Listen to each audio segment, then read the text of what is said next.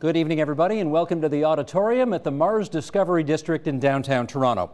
We are here for the second in a series called Innovations in Mental Health. This is a collaboration between MaRS and CAMH, the Center for Addiction and Mental Health. The agenda is here as well to kick off TVO's Mental Health Matters Week of special programming in collaboration with CAMH. We are live streaming this now on two of our websites, our regular website, theagenda.tvo.org, and a special website just for this occasion, tvo.org/mental health matters. And if you have not been able to be part of our audience here, you can still be part of our conversation. Our producers are holding a live chat right now on those two websites, so dial up and participate. You can also chime in using Twitter, using two different hashtags, MaRS-CAMH or hashtag MHMatters. Chime in, participate away. Okay, what are we going to talk about tonight? Well, 1 in 5 people in our society will have a mental illness at some time in their lifetime. So we are going to showcase 5 CAMH innovations in mental health. We are going to travel from the neurons inside our brains to the neighborhoods we live in to discover how innovation is transforming lives. We're going to see a series of videos tonight to show you these developments in action, and you will get to meet the experts behind these innovations when they join us on this stage here beside me to talk about their work and then answer questions from people here in the hall. Before we meet the innovators, let's introduce our two hosts for this evening. Ilse Treuernicht is the CEO of the MaRS Discovery District, and Dr. Catherine Zahn is the President and CEO of CAMH. Welcome them, if you would.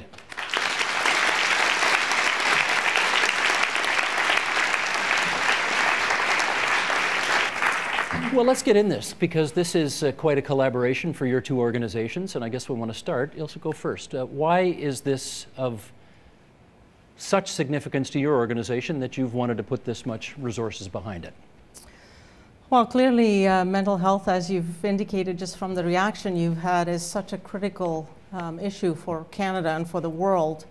The burden on individuals, on families, on workplaces, on the economy is growing, and we know we can't tackle this challenge by doing just more of the same. So we have to innovate, and I think this partnership is particularly powerful because we work in adjacent spaces in the innovation process, but we're also both committed to exploring collaborative models of innovation, and so we know that by working together we can do more. Both in terms of raising awareness, but I think equally importantly in terms of finding new approaches and new solutions. My hunch is people think when they think of your organization, if you're looking for a partner, you're looking for somebody in healthcare. This is not healthcare that people think of when they think of MaRS. So how did this connection come about? Well, I guess I would say that the partnership has 3 levels of importance for me. The first one is the obvious reason that any business goes into a partnership. You increase your resource base, both the human resources, including our intellectual capital, and your material resources. So it's a good choice to make. From the perspective of CAMH, we've done a lot of work on trying to increase awareness surrounding the issue of mental illness and to increase the ability of our research and our innovation activities to get out there, to have a deeper penetration and a wider audience. MaRS, on the other hand, has expertise in innovation and has a platform for innovation. So in my opinion, we now have a greater opportunity, just witness this audience, to increase the depth and the breadth of our ability to get the message out there. Can I do a quick follow-up on that, though? Because again, if you think innovation, you think technology. You don't necessarily think innovation, mental health. Where does the connection come from? I think that it's fair to say that the most remarkable innovation in the world of mental health has been more ideological or behavioral. And very simply, we've embraced the assumption that people with mental illness can recover, can get better. So we have brain science, we have social science, we have systems research that tells us that it's not so interesting anymore, or not so fruitful to have an argument about whether this is a brain problem or an environmental problem. We have plenty of evidence to help us understand that it's the interaction between sometimes a vulnerable brain and sometimes overwhelming environmental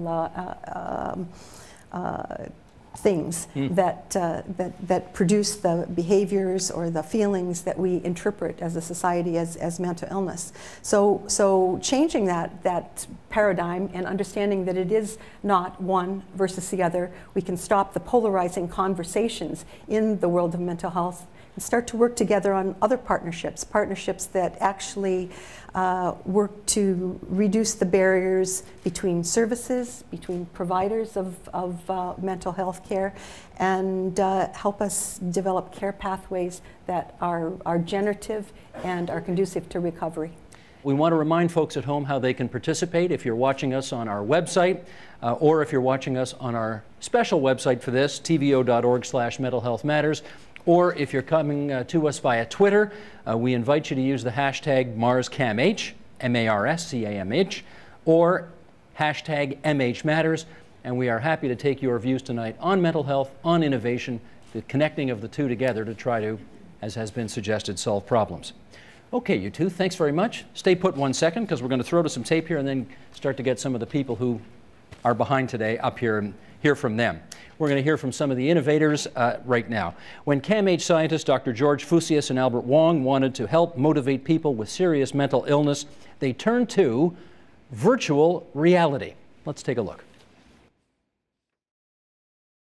One of the challenges that we've had in mental health research in general is how best to capture some of the symptoms and difficulties that the folks that we see have in their day-to-day lives.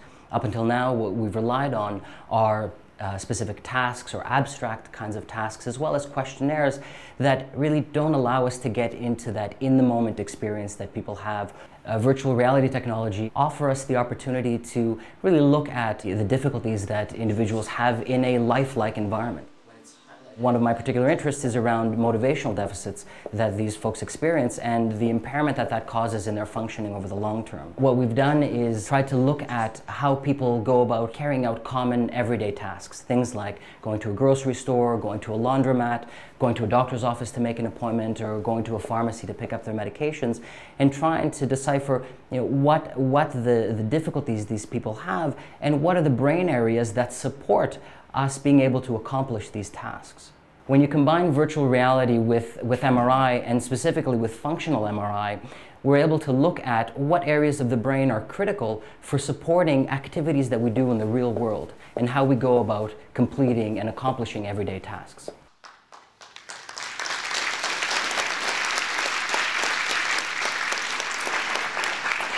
And Dr. George Fusius joins us here on stage at the auditorium at MaRS. You want applause for him too? All right. Applause, applause. Applause for the video, applause for the good doctor. Okay, so we get the theory, virtual reality. Do you have any evidence yet that it's working? So we do. What we find so far is that individuals with schizophrenia, this is the population that we've been working with, they seem to have difficulties keeping up with the pace of working towards a goal the way healthy individuals would, and that seems to translate into them having difficulties in the real world as well. This is related to other clinical measures that we have of motivation or apathy, as it's called, and they just don't work as hard, and they seem to give up a bit quicker than other folks would. And what we know is that these motivational deficits are the critical link in terms of predicting functioning for these folks in the future, which is probably the biggest driver of cost when it comes to schizophrenia for Canadian society and societies around the world. George, if this works, do you know why it works? So that's what we're moving to next, is looking at those critical brain areas that support this kind of motivation, and specifically this willingness to work for a reward in the face of increasing demands. So the common analogy that I give people is that, imagine you have a list of groceries that you want to pick up on your way home that you want to make for a recipe for dinner. And you go to the first grocery store, they happen to be out of a particular item, but you get everything else. You say, well, on my way home, there's another grocery store. Maybe I'll stop in there and pick up that last item. And there's a process that we go through as we start to plan these things out. We get to the second grocery store, they also happen to be out of that particular item. Some of us will say, you know what, I can't be bothered anymore. I'm just going to go home and make whatever I can from the ingredients that I have. But some people will go to that third grocery store and finally get that item. And so it's that process that we're trying to get at, to understand where in the brain that valuation comes from, and then target that particular area for these folks with schizophrenia so that we can get them to be more motivated and to persist in some common tasks in their day-to-day lives. Do you think you're getting there? We think so. We think that this is an opportunity to move beyond what we've been doing so far. You know, the way we assess some of these symptoms up until now is through question and answers, some self-report instruments as well, and some very simplistic computerized tasks. And ideally what we'd like to do is know what these folks are experiencing in the real world in the moment. And how's it going? It's going quite well. People seem to enjoy it quite a bit. I think they're they're drawn by the ability to use technology in a novel way. It's an engaging environment. They do complain that it's a bit boring. You know, it's very different from some standard video games. There are no people in the environment. There aren't cars or other traffic things, in part because we want to limit some of the other demands that may cause difficulties for these folks, and really get at the purest essence of measuring motivation in these folks. But they enjoy it. They like seeing where technology is moving healthcare and mental health care and mental health research. Okay, so the video game is relatively simple right now. You're not asking people to go out and hijack cars or any of that No, other kind of not stuff. yet. Not very different from other video games. Yes. I got that. But will you make it more complex as this process goes along? So that's the plan. We, with Dr. Wong and a couple of other people, Dr. Remington, who's also at CAMH, and Dr. Zaxanis at the University of Toronto, we've been looking at different modules for this kind of environment. Dr. Wong has a particular interest in navigating in a new environment. And so we've come together and have developed a 6x6 block virtual city. And one of those areas is what we saw on the video, which is that motivation task that we get people to work on. And then there's also a navigation component as well, that people can find their way in a new environment. And the hope is eventually to build in more realistic sequences of tasks. For example, tapping into some of the processes that we would go through to look for a new job, to put a resume together, to go knock on someone's door and deliver a resume, and go through that lifelike sequence of steps in a controlled lab environment. If you have a kind of a unique chunk of the pie here, why don't you patent it? It's a good question. So, we thought about that at the beginning and had some discussions around it. There's been a lot of other work that's used virtual reality technology in some other areas, and so one of the things that we had discussed with some folks was that it has to be somewhat different and unique, and it is to some extent. And then we had some concerns that patenting it may limit its uptake. What we want is to create a diverse environment and an open environment so that other people from around the world that may have parallel but not exactly the same interests as I do can use this as a foundation and a building block, so that eventually we can create a very rich environment that we can then translate into our clinics and do very rapid assessments for these folks. So you are more in the realm of sharing as opposed to competing with everybody else? Exactly. Why would you want to do that? Well, I think that offers us more hope for progress in understanding some of these debilitating symptoms, and getting through that barrier of improving people's functioning and getting them to recover. But you might not get your Nobel Prize going this route. Well, it may make people feel better. Okay, that seems like a good trade. George, thanks very much for visiting us here today at MaRS. Appreciate it. That's great. Okay, our second innovation takes us into the world of genetics and how personalized medicine is about to revolutionize the treatment of mental illness. In the Thornhill Medical Center, a group of family doctors have agreed to participate in our research study looking at how genetics can help the doctor write a prescription with more information about what might be the right drug and the right dose for this particular patient. This has never been done before, genetic testing for medications in primary care. The brain represents a mysterious and unexplored territory. Some say it's the most complicated object in the universe.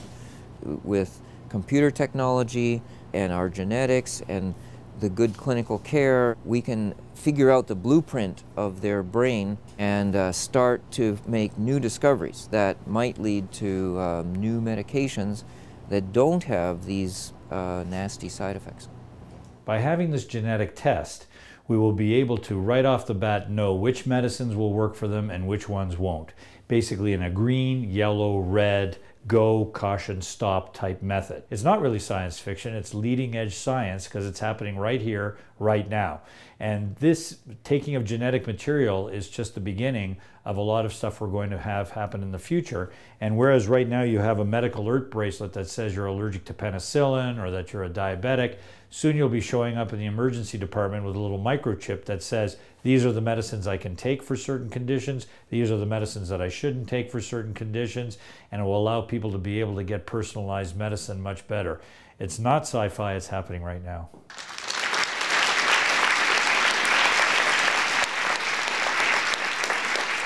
And time now to meet the innovator behind that video piece, and he is Dr. James Kennedy, who is the Director of Neuroscience at CAMH. Welcome to the platform here. Thank you. Well, one of the things you said at the very beginning of that video was this has never been done before. Could you take us through some of the firsts that you are involved with right now? Yes, we at CAMH Hospital were the first to have a fully functioning genetic test delivery system for the doctors. In this case, the psychiatrists within the, this is a research hospital.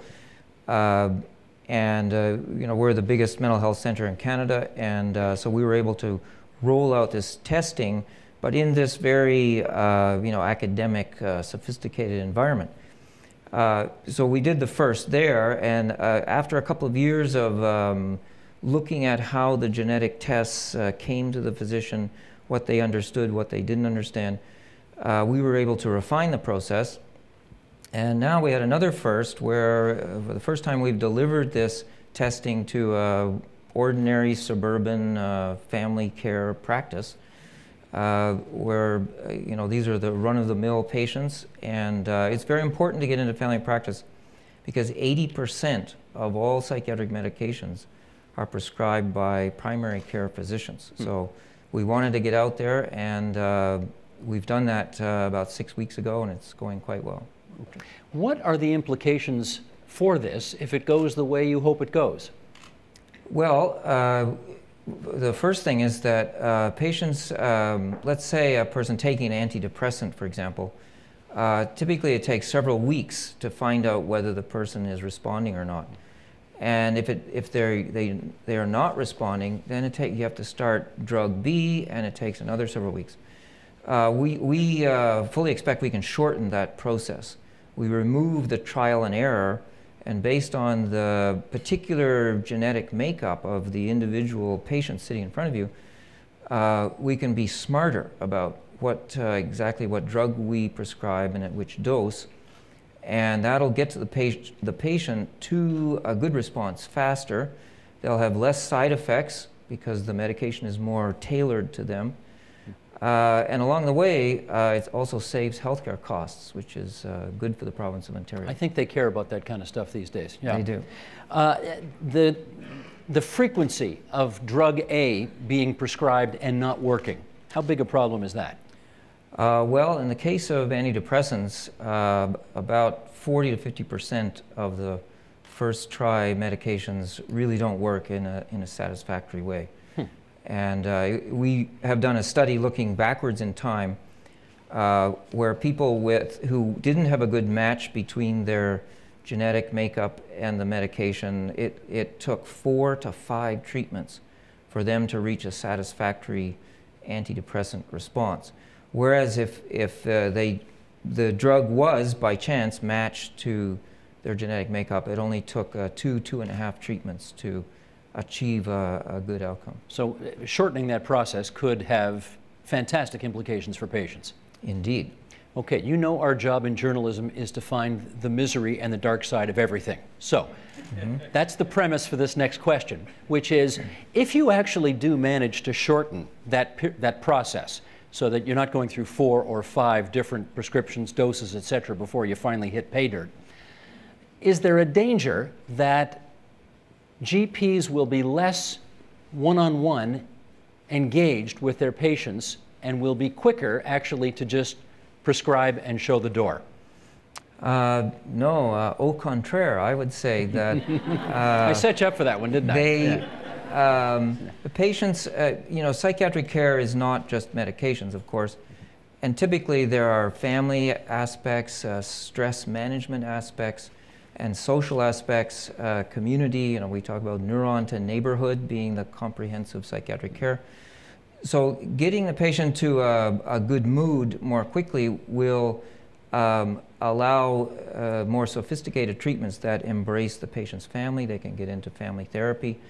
The doctor will have more time to bring in the relatives and more time to link up with, say, social worker to arrange re-employment.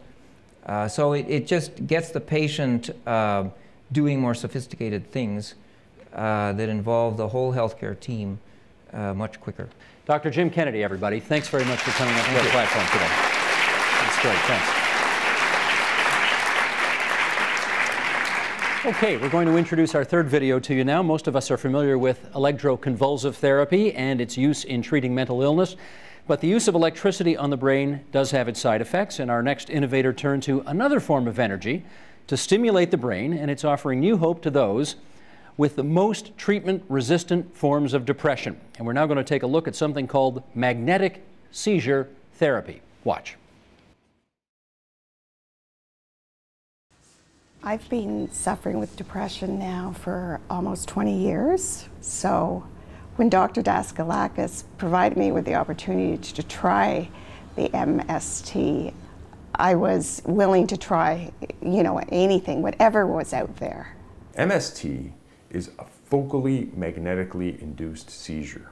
So it's focal in the sense that it doesn't spread throughout the brain and cause widespread activation of the brain. This gets through the cortex and only targets those neurons that we are holding the coil over. So right now, evaluating the early stages of MST to try to understand how to best deliver this treatment in an effort to optimize therapeutic response, get it as good as ECT, because if you can make a treatment as good as ECT but avoid the memory side effects, the cognitive side effects of ECT, then you've effectively developed a whole new treatment for patients with depression.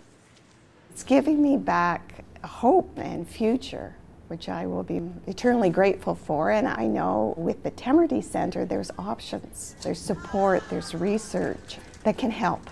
Not only is it important to offer new hope, not only is it important to offer treatments with fewer side effects, but it's also very important to innovate so that we can continue to optimize our treatments and get our patients who suffer from these illnesses better.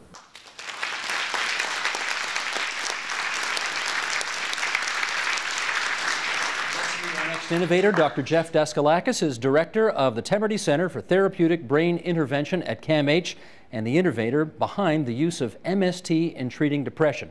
Dr. D, welcome to the set. Nice to have you here.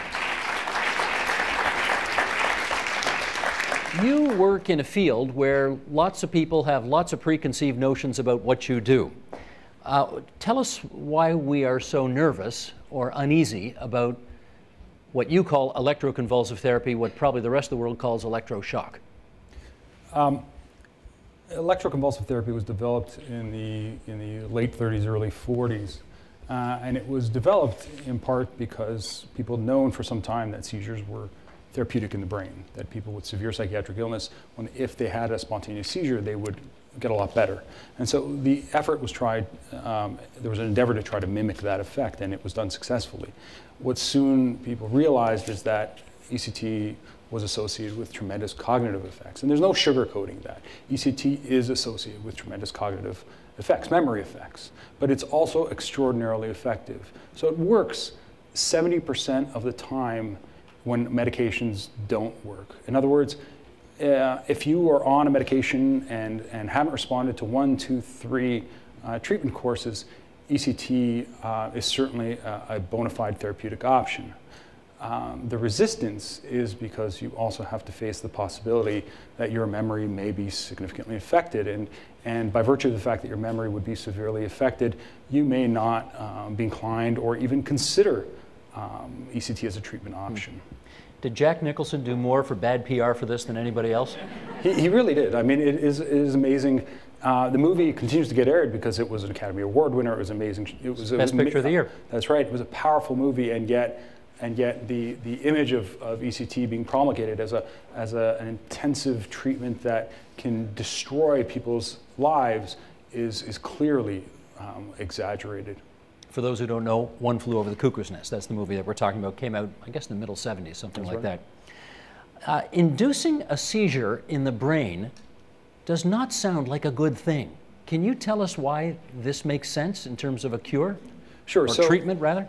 So as I mentioned, the seizure itself actually has many therapeutic benefits to it. Science is now starting to discover what those therapeutic benefits are. It affects wiring in the brain, it affects certain neurotransmitters that can actually help calm the brain. So the seizure itself is actually very therapeutically effective.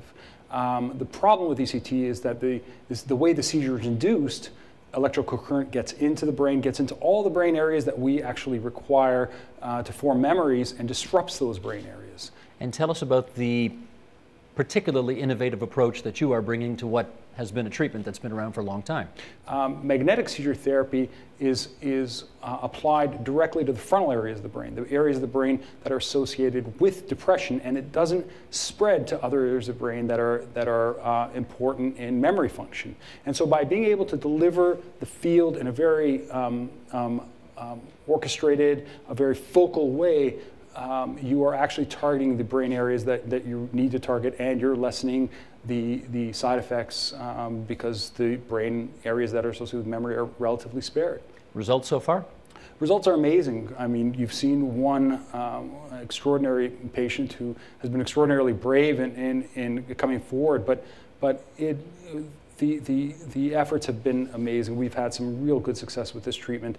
And perhaps most importantly is not only the innovation of the treatment, but it's patients embracing this treatment, not seeing it as ECT, and willing to go forward. So the actual procedure itself isn't the most frightening. What patients are afraid of, and what they see in movies like Cuckoo's Nest, is the notion that their lives are going to be somehow disrupted, that they're not going to be able to remember fond experiences in their past, that they're not going to be the same person that they once were. And that is clearly not happening with MST. It's actually rectifying a lot of the illness. And you said amazing success so far. How are you defining success? Well, success can be defined in two ways, but success is in general defined as no depressive symptoms, that we actually get rid of depressive symptoms entirely. And we've had an extraordinary number of patients who have had that robust response that we were hoping for. Depression goes away. That's right. Permanently? Not permanently. So these treatments are very fast acting. They work quickly, sometimes as early as 3 or 4 treatments, and sometimes as many as 15 to 20 treatments. Nevertheless, that is still a relatively short period of time when you consider other treatment strategies for illnesses like depression. Now, in general, when I went to medical school, I learned that the faster a treatment works, the faster its effects go away whenever you stop the treatment. And this is certainly true for treatments like MST and ECT. If you abruptly stop the treatment, the illness comes back, and it comes back very quickly. So you need to maintain people's wellness. But you can maintain people's wellness with treatments over a matter of 4 to 6 months, and eventually help them come off the treatment. And we've been successful so far at that. Gotcha. Dr. Jeff Daskalakis, everybody. Thank you.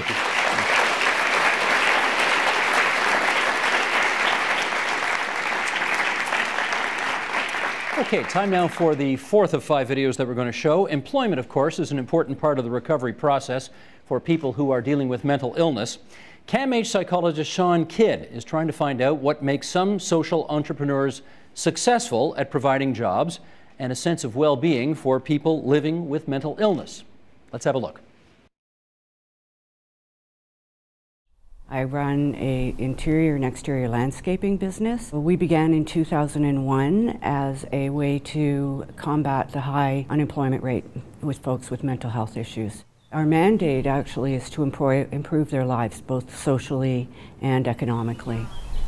Social enterprises are incredibly important for people's health and recovery. A lot of people have been told they shouldn't work, they can't work, and we feel that people will live up to the expectations that you have of them. everyone that works for us works because they want to work and they want to learn and they want to grow.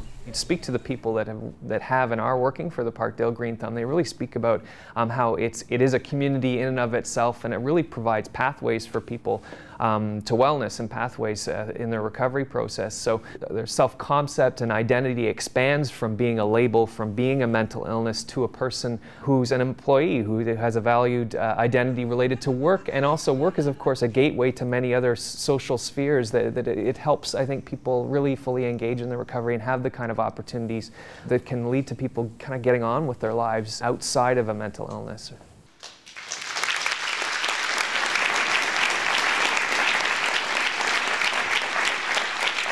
And here's our dynamic duo up here on the platform at MaRS right now. Please welcome the CAMH scientist Sean Kidd and the business manager of Parkdale Green Thumb, Maggie Griffin. All right. Okay.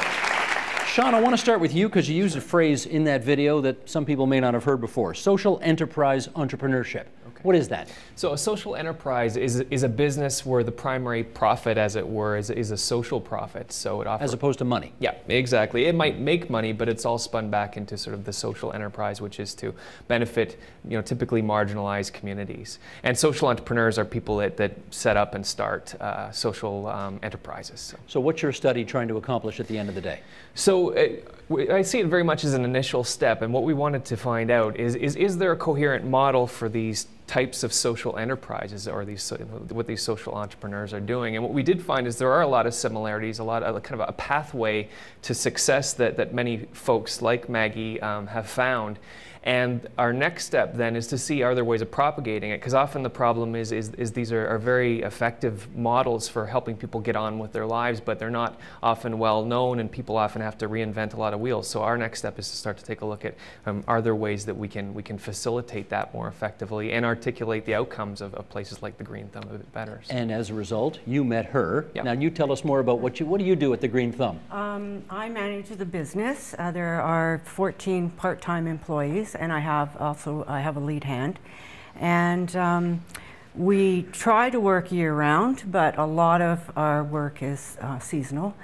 Is it hard to do your work when spring is obviously taking its time getting here? Especially when we had spring very early the last few years. This is just like sitting at the edge of the cliff, waiting.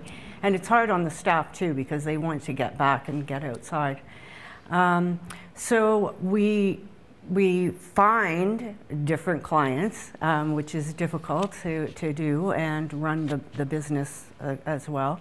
And then we do training, on-the-job training. A lot of times it's kind of a constant thing. Yeah, tell us more about the kind of people who work for you. Who are they? They are people who really want to work. They really want to be able to do something and achieve something in their lives. And through growing things, as I said, it's the best way for a lot of people to do it. Are they all people, Maggie, who are suffering from mental illness? They are all people who are suffering from mental illness, myself included. So I understand and can deal with some of the issues that come up for them. A lot of them have been in isolation or told that they can't work. So this really gives them a sense of somewhere to go. And they work because they want to, and it gives them a community to be involved in. Maggie, there's got to be an easier way to make a living. Why do you do this? I love my job. I think I trained my whole life to do my job, and I've been there 9 years now running this business. It's very rewarding to see people. I mean, you saw some of them in the video. To see people laugh and have fun. I often say there's no laughing at work. You cannot laugh at work. It's a very serious business, but I mean, it's really great. They make lifelong friends working with us, and we're not a program per se that we expect people to move on.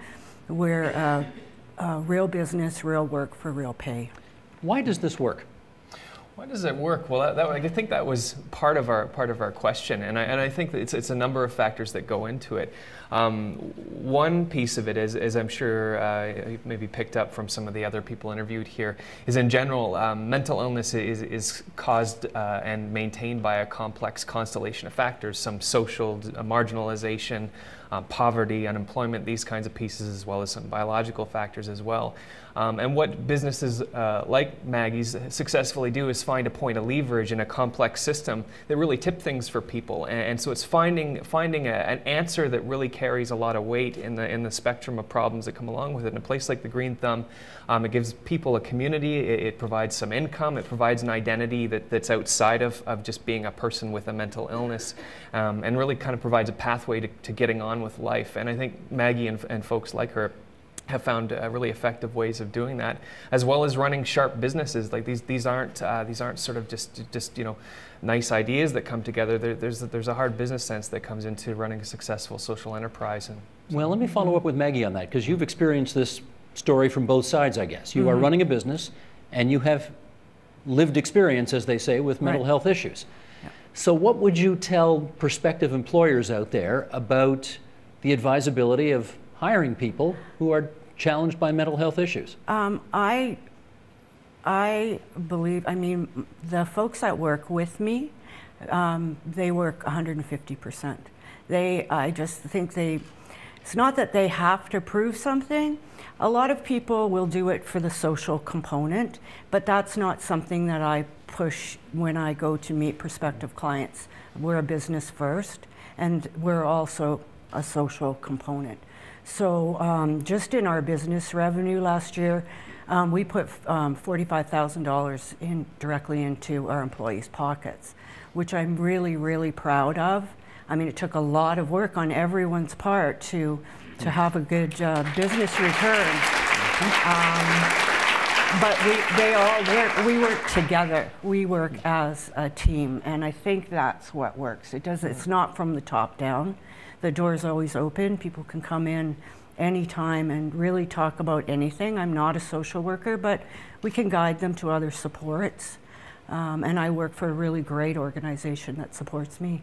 Yeah. Okay, Sean Kidd, Maggie Griffin, great of you to join us on the stage here at MaRS. Thank you very much. Thank you. That's great.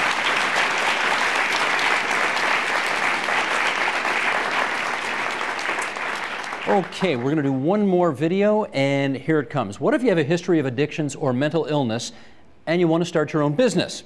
Could you get a startup loan? Well, a partnership between CAMH and the Rotman School of Management, backed by MaRS Innovation, takes the concept of micro-lending and builds on it. Watch this video.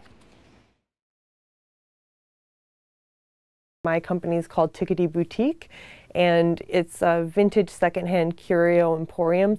I can definitely say that I've been wanting to do something like this for the entirety of my life. It's the culmination of years of dreaming and hoping and wishing, and if it hadn't been for Rise, then I wouldn't have been able to engage in the business. To finally be here, it feels absolutely fantastic. I love it every time somebody comes into the store, whether they buy something or not. It's really been a fantastic experience for me so far.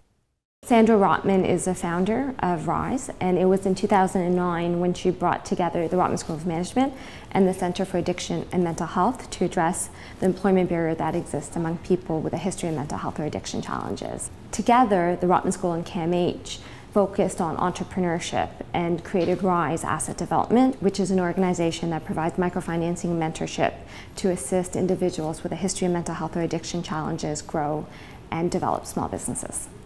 A great example of a successful client that we've worked with is Allison Moyer, and she received a $6,000 loan from Rise at the end of last year.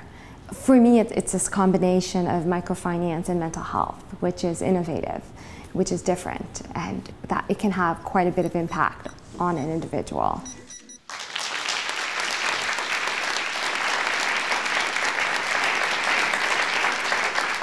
And here is our fifth guest up on the platform. This is Narinder Dhami, who's the Executive Director of the innovative Rise Asset Development Program, and we welcome you to the platform. Thank you.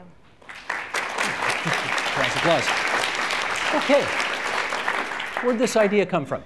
So the idea was sparked by Sandra Rotman through her experience as an outpatient at CAMH. So Sandra Rotman is a community leader, has invested quite a bit into the Canadian innovation of healthcare. Married to a guy named Joe Rotman? Yes. I've heard of him too, yeah. Okay. And she's also our seed funder and vice chair of our board. So through her experience at CAMH, she identified that there was this untapped potential and entrepreneur spirit among the individuals she was with, but a lack of employment opportunities.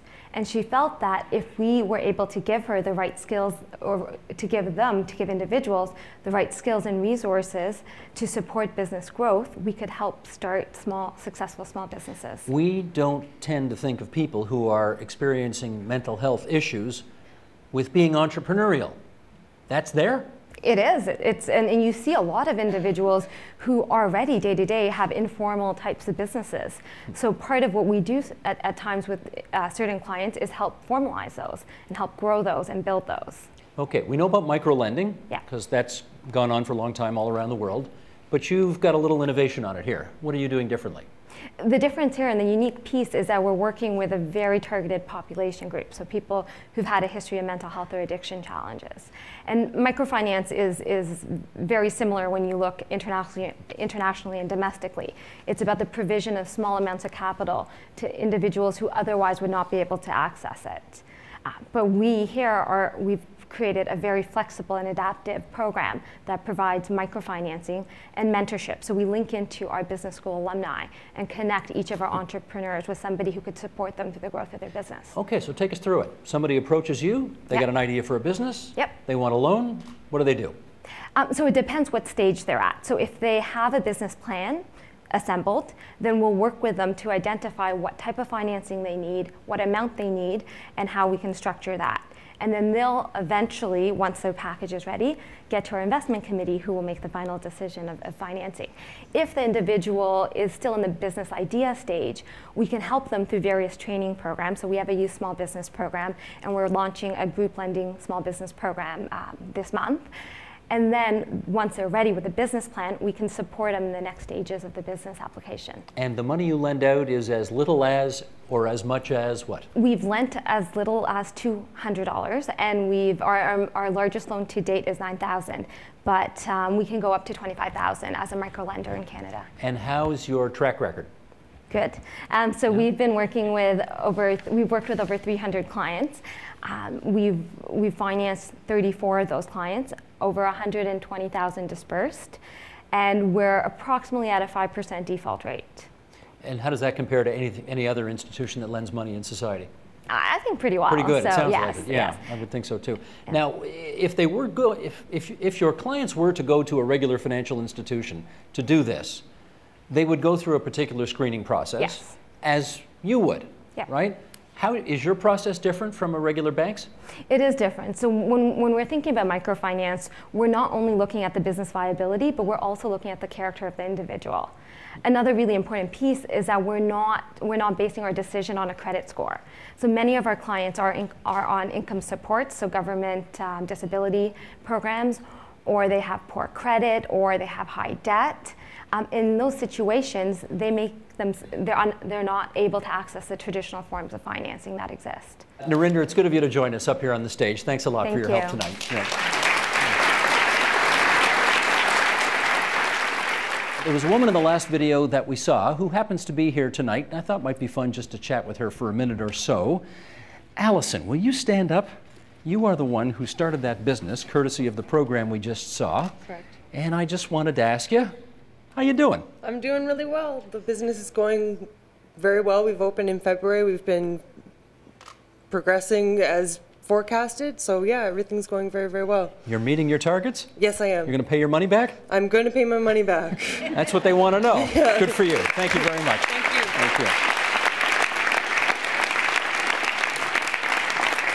Okay, we have in the hall, sorry my back's to you, but a microphone here and a microphone here, and whoever wants to ask a question, now is the time. We've got some of the best experts in the country up here. I know this is a Canadian audience and nobody wants to go first, but I'm going to look for a very brave person. I just found him. Go to that microphone there, sir, if you would. And I thank you for starting things off. And by all means, if you want to, say who you are, who you represent, and who the question is for, and off to the races we are. Great. Hello. Thanks a lot for your expertise and really a lot of your studies, which I thought was really breakthrough. My name is Nitish Peters, and I'm a student at Rotman at University of Toronto. And so my question really emphasizes the idea of, so I felt like a lot of the breakthrough studies were amazing, right? But to what extent would this allow for collaboration to really empower people that are subject to mental health issues, right? I mean, to what extent are we empowering them to make their own decisions? Well, I think that you saw part of that today, involving people with the experience of mental illness to be part of our environment, to be part of the presentations that you saw on video and in person. And I would say that if there is any area of healthcare where we're trying to hear the voices of individuals who have the experience of mental illness, in healthcare, it's the world of mental health where we have the biggest opportunity. Are we doing it perfectly? Absolutely not. Do we have opportunities to formalize it? We absolutely do. And are we going to try? Yes. Sean, this one seems to be in your wheelhouse as well. To what extent does all of this empower the individual to improve? Well, I think it's best seen as an act of collaboration, and I think a few folks have addressed that mental illness is obviously an illness that has components that are biological for many people, requiring medication, but also there's a social component. So I think that's something we're looking to do and getting better at, is finding ways that you can truly take care from the hospital to the community and in various ways empower people to really take charge of their own process of recovery, whether it's getting the proper medication, getting on with work, and getting on with their lives. So. Hi. So I'm a bit skeptical about the virtual reality program in terms of targeting towards people with schizophrenia, because someone close to me has had schizophrenia for 8 years, and I know that they already have a hard time distinguishing reality, and I feel like adding another layer is even more confusing, and also symptoms of the TV and the radio talking to them, so then adding almost another electronic component. So I'm just wondering how exactly it works towards people with schizophrenia. It just doesn't connect in my mind. George? Thanks, that's a great question. So I'll tell you that the folks that we've had go through this, and so it's over 50 individuals with schizophrenia right now, and then another 50 healthy individuals. Nobody has come out of it and said, I feel worse, my symptoms are worse. Nothing like that. They actually enjoy engaging technology. It's important to recognize that these are folks that more or less have had their so-called positive symptoms of schizophrenia, the hallucinations and delusions that we often think of in this illness, have been relatively well treated. They're now living out of hospital in the community, and they're struggling with some other important domains of symptoms, and these are motivation and things like memory, attention, processing speed.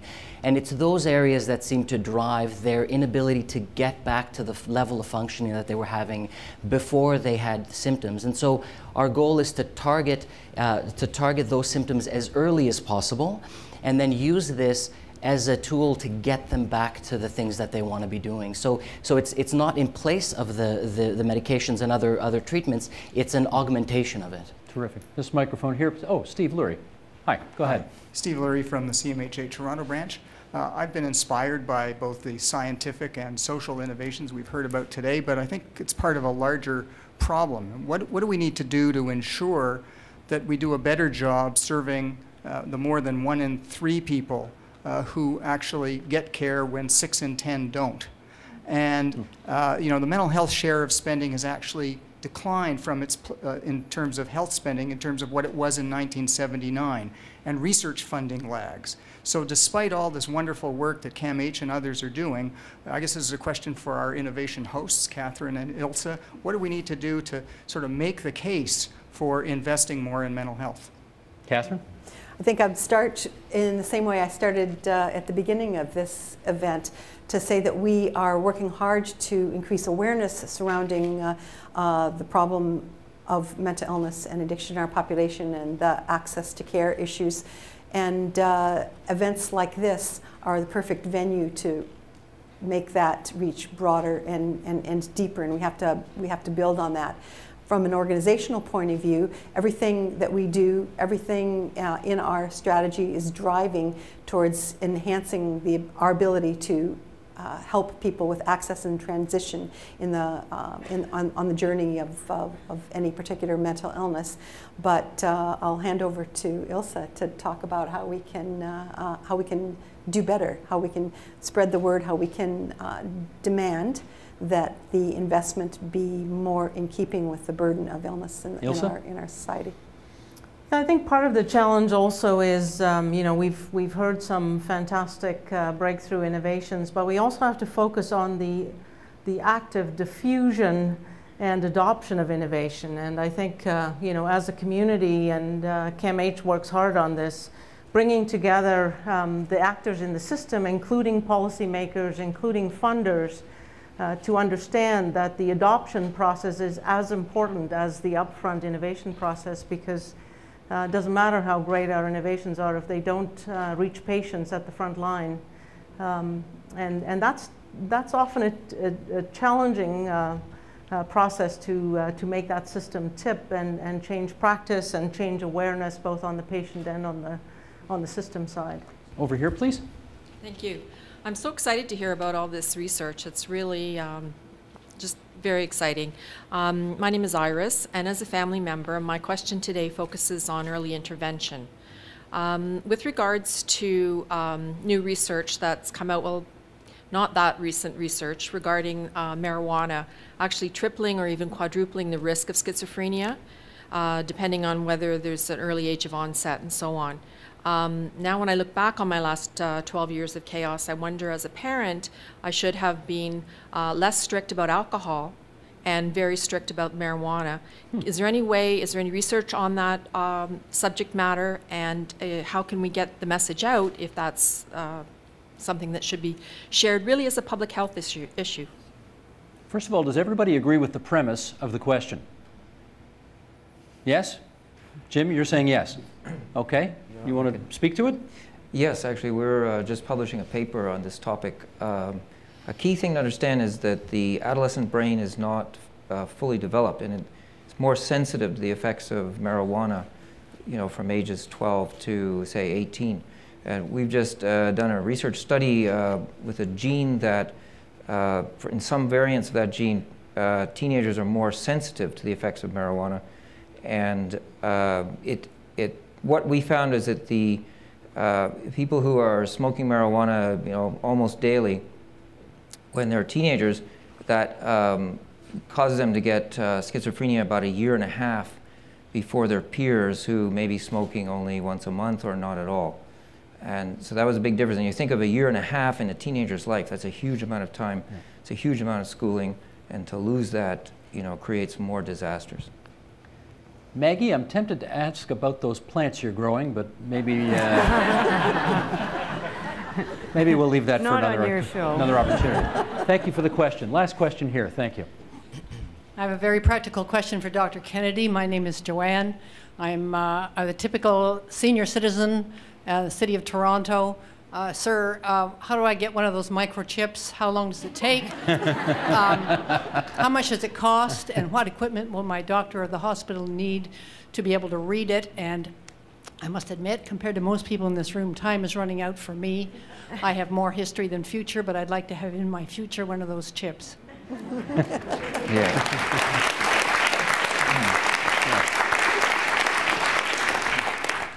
Well, you're right. It becomes all the more important as we get older, because our bodies become less resilient to handle doses of medication that are off the mark or a wrong medication for your particular genotype. So we're going to be rolling this out into elder care homes and nursing homes in the next 6 months. I believe you, sir. I'd just like you to speed it up. Thank you. That's good. Thank you, Jim. We want to thank MaRS. We want to thank CAMH. We want to thank the innovators for taking time out of their schedules to be with us here tonight. We want to thank this audience for coming out tonight, and of course those of you who are participating online. We're grateful for your participation as well. I'm Steve Paikin. Thanks for being with us this evening, and good night from the MaRS Discovery District in downtown Toronto.